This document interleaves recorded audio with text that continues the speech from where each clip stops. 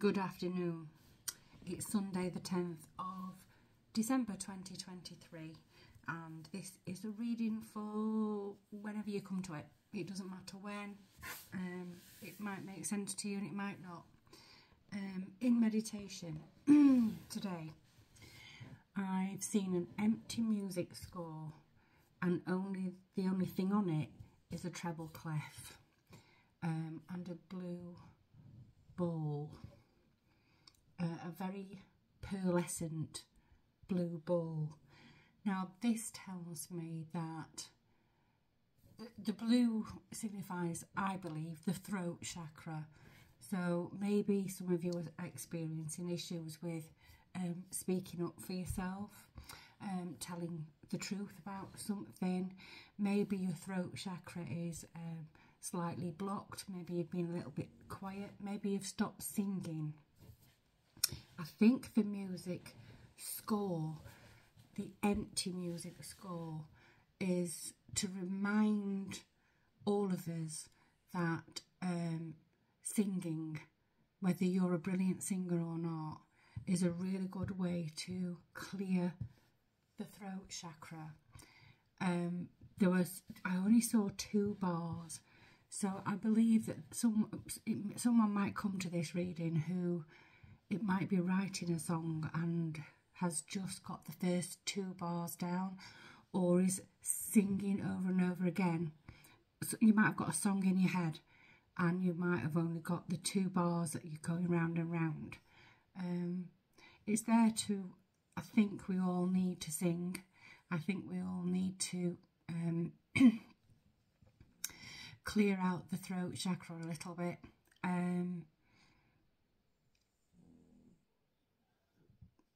Time to come clean, I think, and say what is on your mind.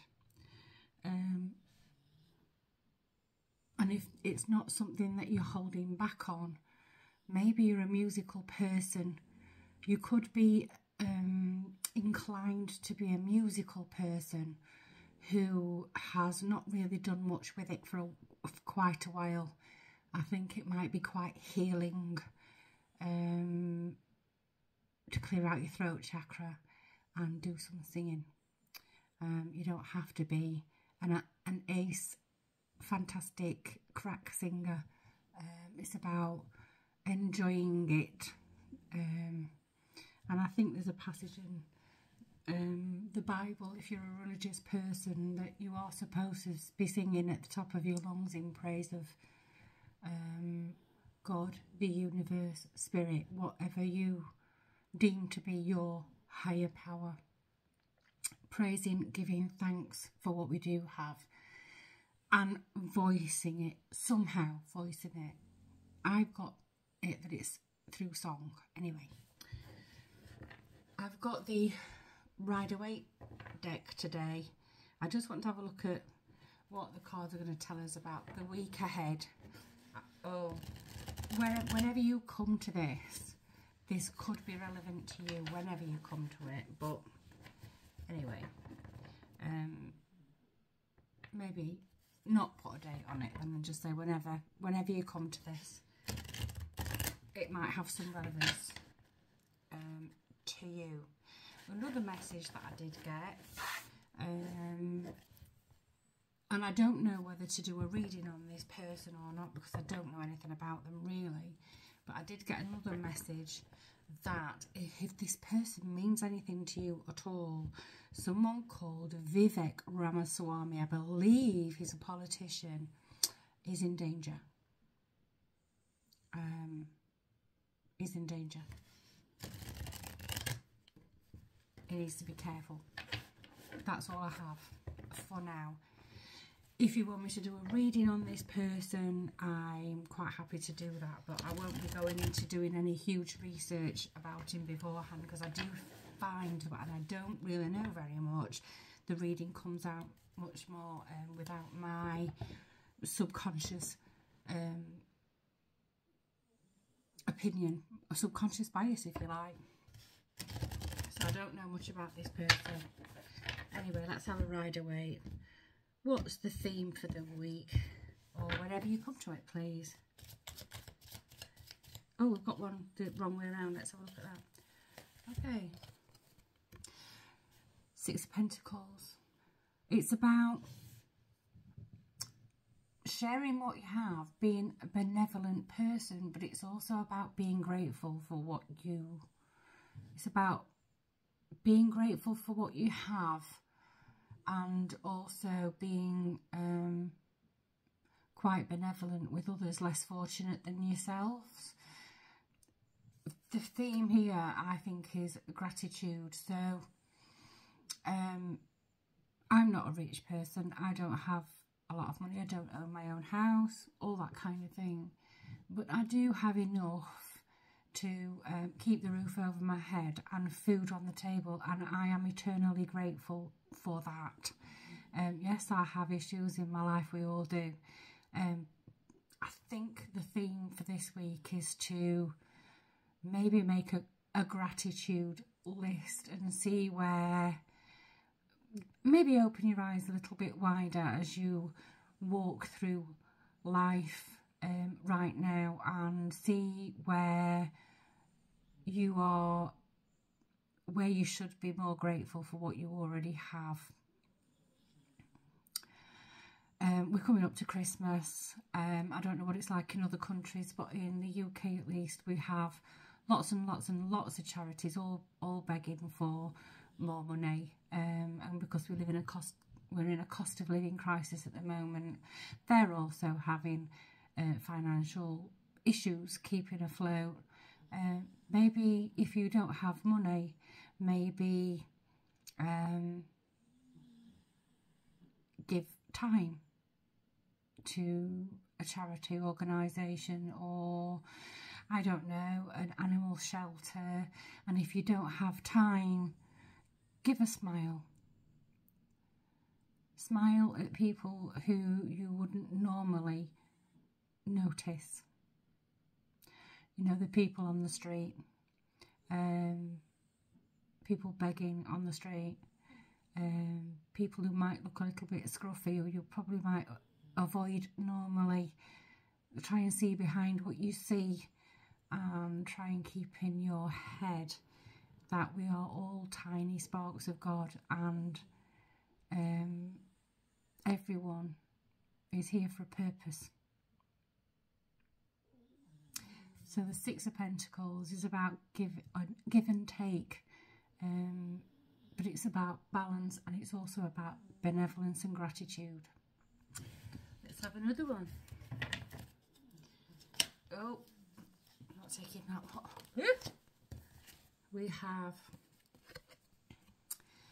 have the Six of... No, we don't have the Six. We have the Seven of Wands. So while you're being grateful for everything you have, you might be coming across some issues when you come to this video. You might be feeling like you are trying to stay on top of things, keeping the devil from the door, maybe having quite a lot of battles to face, but you will stay on top of it. Maybe not quite worry quite so much about it. It will be quite exhausting. You will feel quite exhausted. And then we have the Two of Swords. So decision time. The blindfold cuts down one of our senses. So when you can't see, one of your senses is dulled, which means that you have to rely more on your intuition. The moon symbolises intuition. The swords symbolise the mind, the intellect. You have an intellectual decision to make with your mind, but you are asked to don't analyse it mentally quite so much. Go with your gut, whatever that decision is. One more. One more, please. So you're going to feel like you're sort of batting away the I don't know, debt collectors. I don't know why I had to say that, but debt collector came up. You know, you're trying to keep away from, trying to stay on top of your finances, perhaps. Maybe there's a lot of family issues. But out of that, there will be a decision that you will be drawing close to make, and you are advised to go with your gut rather than your head. And the outcome of that is the Justice card. Yet another card. It's not a sword, I was going to say sword, but it's the card for Libra. Libra is from the Suit of Swords. This is about whatever decision you make, it will be a fair decision. It doesn't mean that you're going to make everybody happy with that decision, or maybe you're awaiting a decision through court for something. If that's the case, the outcome will be just, the outcome will be fair. Doesn't necessarily mean that you will get everything you want. The judgment will be a fair one.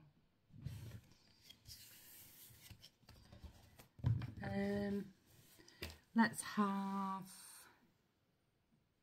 a map, an enchanted map oracle by Colette Baron Reid. So that's quite interesting, isn't it? Be in gratitude. Whenever you come to this, try and be in gratitude. Try and have a balanced mindset. A decision is on its way, but it will be an intuitive decision, and it will be a fair one. Right, let's have an enchanted map oracle. It's only going to be a quick reading today. I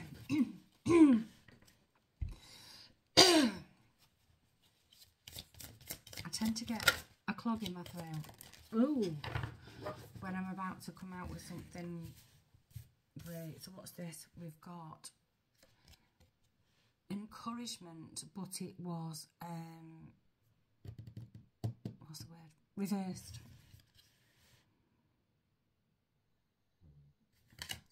Let's have a look at the book.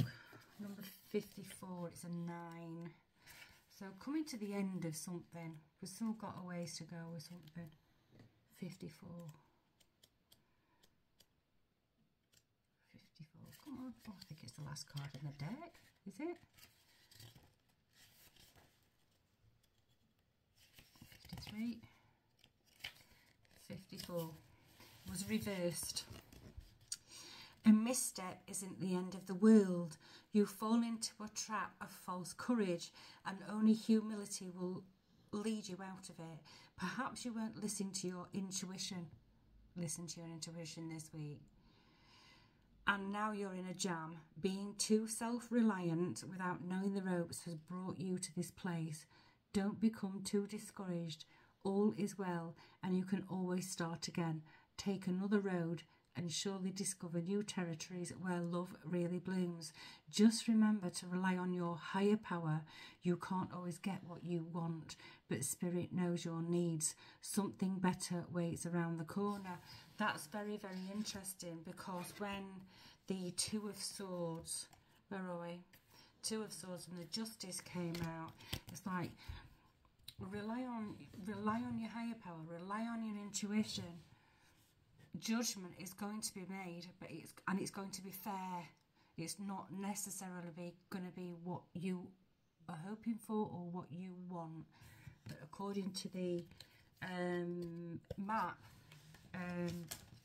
if you don't get what you want, it's because something better is about to appear. Trust and believe. Trust and believe. Right. Rounding off, we're going to have a Crystal Spirit Oracle, also by Colette Baron Reid. I want a nice healing crystal for people who collect crystals, and people are interested in crystals. I don't know too much about many of them. I know which ones I like, I know which ones I use often, I know which ones work for me very well, I know which ones are healing for me very well, and I know the ones that I'm not called to use right now. But this little book has some nice information in it that goes along with these cards. So let's have a crystal for whenever you come to this reading.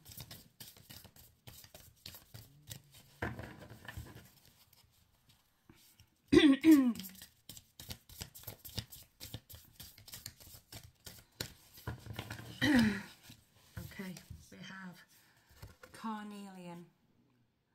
Carnelian, that's a root chakra one if ever I saw it. Where's my book? It's here, right? Number 14, carnelian. See, 1 and 4 is a 5. I don't like the number 5. It usually means challenges. 14. I'm looking at number 5 and it's 14.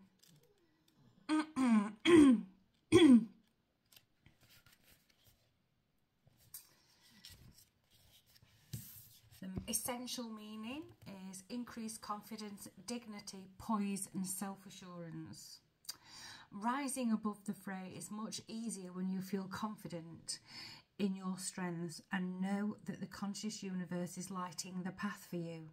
There's no shame in feeling unsure as you leave behind the unfamiliar, but carnelian spirit is here to help you grow your confidence so that you can experience dignity and poise even when it is clear that you are imperfect and not completely certain of what step to take next. You have come so far and grown so much. Give yourself credit and know that you make the best decisions for the good of all when you feel self-assured because you are connected to the conscious universe, your co-creator at all times. You are awake and alert, heeding the signs that guide you on the healing path. So hold your head high. When carnelian spirit appears, it's not a time for second-guessing yourself. Did you forget how much power you have to co-create the reality you wish to experience?